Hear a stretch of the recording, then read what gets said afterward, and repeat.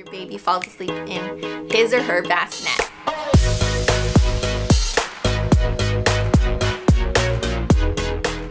These tricks work if you're at home or if you're traveling. Let's say you're at a hotel, a cabin, or a family member's house, a new environment. Hopefully these tricks will help you help your newborn adjust to life at home or adjust to life in a new atmosphere, and you can get some rest. The first 3 things you want to ask yourself before putting your baby down is your baby fed? Is he or she clean? Like, do they have a clean diaper on? And number 3 is, do they feel loved, comforted, and do they feel safe? If you answered yes to all of those 3 things, then these 3 tricks will hopefully help you put your baby down to sleep in a bassinet. Number 1, you'll want to have some comfortable bedding.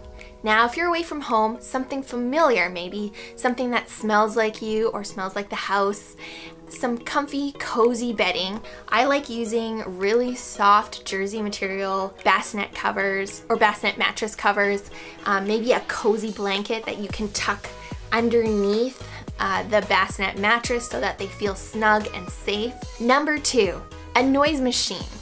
Now, when baby moves from your belly to a bassinet, your belly is actually a pretty noisy place.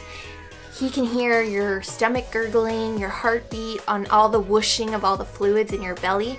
So having a noise machine like this one, with all these buttons and different options here, can actually help your baby adjust to life outside of the belly. Again, it creates that familiar atmosphere so that the baby feels comfortable. Number 3, now this is a trick I learned from my mother-in-law. It is a hot water bottle. Let's say it's 2 a.m., turn on the kettle, boil some water, fill up your hot water bottle, and put it in the bassinet. When you're done feeding your baby, take the hot water bottle out, test the bedding or test your bassinet temperature, make sure it's not too hot, and then slowly put your baby down in that nice warm spot. This helps the bassinet be nice, cozy, warm, exactly how they feel when they're in your arms, cozy and warm.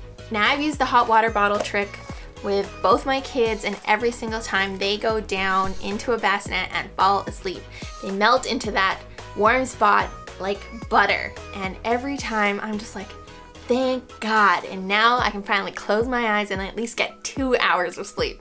Hopefully those tricks help you get some rest in the middle of the night. And hey, congratulations on your newborn.